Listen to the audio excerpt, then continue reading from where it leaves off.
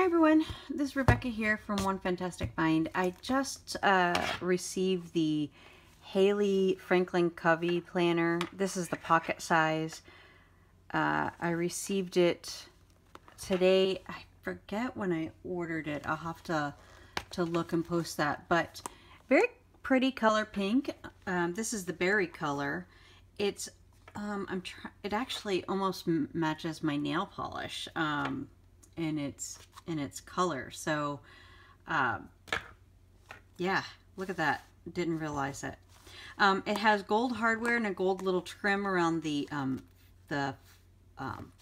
strap. There is, around the edges, you can see kind of like a double layer stitching around the edges, and then the entire planner has these like cutouts. You do feel the cutouts quite a bit when you're holding it, so if I were to grip it, I might get like an imprint on my thumb of the hole cut out. You know, there it is. So, you know, if you don't like that much texture, then you'll have a problem with the planner. So, but, you know, it doesn't bother me too much.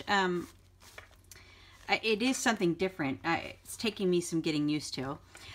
Gold snap, and then inside you have gold 1-inch rings. These are pretty big rings, in my opinion, for a pocket size. As you can see, my friction pen just fell out the loophole. The loop is quite big.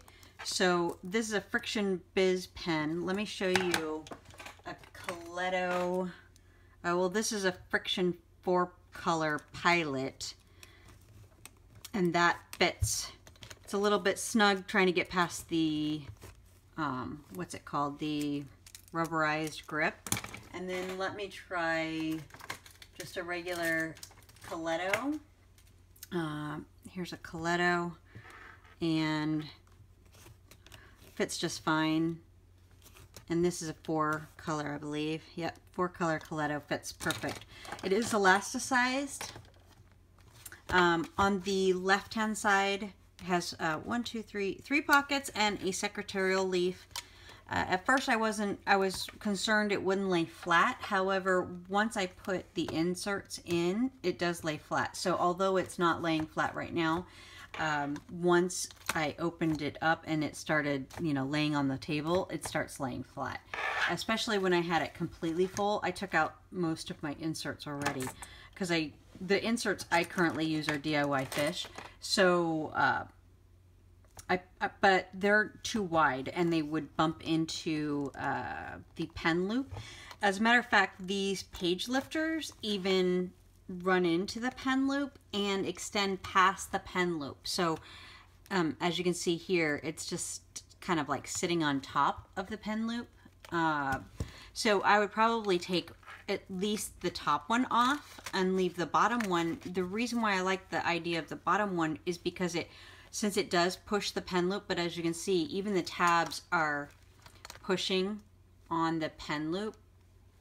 If you can see that before I close it. Anyway, so I would probably take this pen loop out. The rings are very tight. It's even hard to open them